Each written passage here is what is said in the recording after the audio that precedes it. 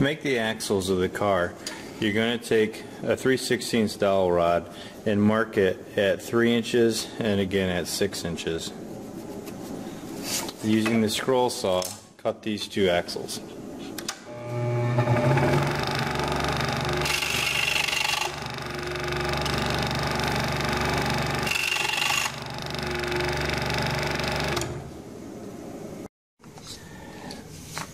Attaching to the wheels to the car can be kind of tricky.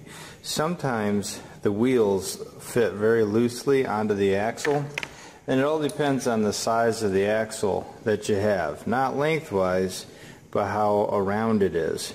Sometimes dowels can be made small, and then it's going to fit through this hole in the center very easily, and the wheel can fall off.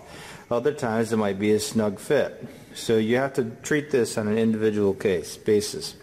So what we're going to do is attach and slide this together. Now I'm feeling that these two fit together quite tightly, so that's good. So all I'm going to do is press down with both my thumbs on the outside of the wheel here, and I just want this dowel rod to poke through here, kind of like the hub in the center of a wheel. Then I'll take and pass the axle through the axle housing here and attach the other side. Now if the other side goes on real easy like this one just did, and it can fall right off, we can't keep our car like that because it'll be a problem. So what I'm going to do is on the axle itself, I'm just going to put the smallest little bit of glue there and let it dry. I'm not trying to permanently attach the wheel to the axle. We will be taking this apart to paint it.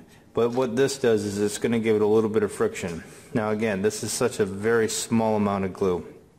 Don't put too much on. Once that's dry, you can take and twist down the wheel. What you can't do is take and push these tight together, because then they don't turn very nicely. This is a lot of friction there. If I take and spread them apart by twisting and pulling them apart a little bit, you want to have a little bit of play. That might be too much.